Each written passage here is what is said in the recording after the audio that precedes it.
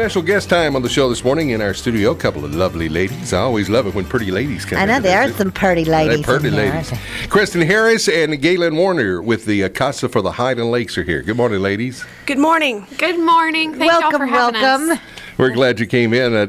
First of all, tell everybody what CASA for the Highland Lakes, in case they don't know what it's all about. What do y'all do there? CASA for the Highland Lakes area is a volunteer-based organization, and what we do is we recruit, train, and supervise volunteers from our community who are interested in working with children who are in foster care, and then they go and they get to know these children, get to know their situations, and really represent their best interest in court in front of the judge so that the judge can make the most informed, best possible decision for the outcome of these children. It's a very rewarding and difficult job. I know, and it's a lot of times you guys are the only voice these kids have in a really difficult situation. So it's amazing what y'all do.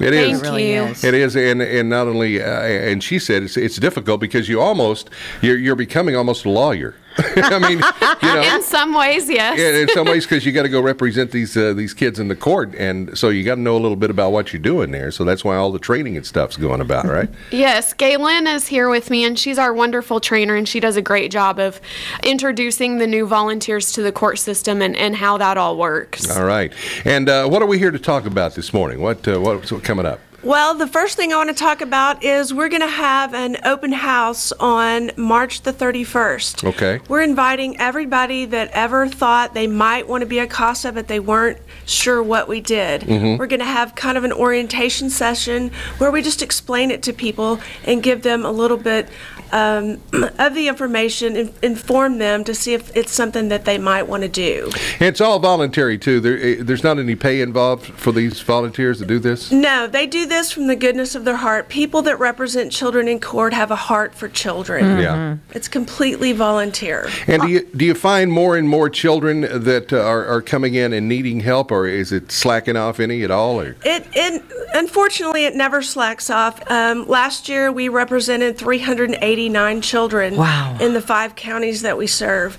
And that's up from the previous year where we represented 280 children, I believe. Wow. So it's increased greatly. Yeah. I have a question, too, as far as volunteering is concerned. Since there are court dates and things like that, how much time does a person have to have on their hands to be a volunteer? If they only have, like, let's say 30 hours a week, is that enough? Or are there enough volunteers to where you can work around that, or do you need someone that really is able to volunteer a lot of time? Well, when you initially take a case, the time commitment is going to be a little bit more because you're getting to know the children, you're getting to know the case, and as a case goes on, the time commitment is less.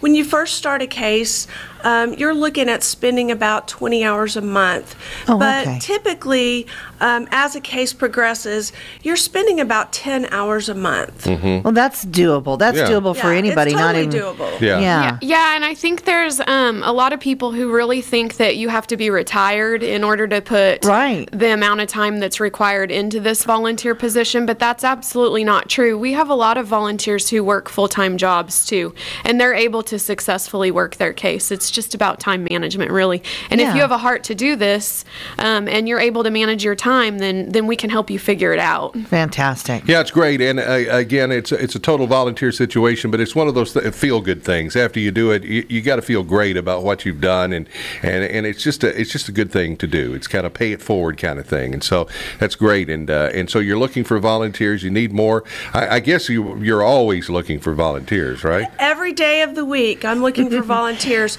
I'm going to start my next training class the week after Easter. Okay. It's a 30-hour training class.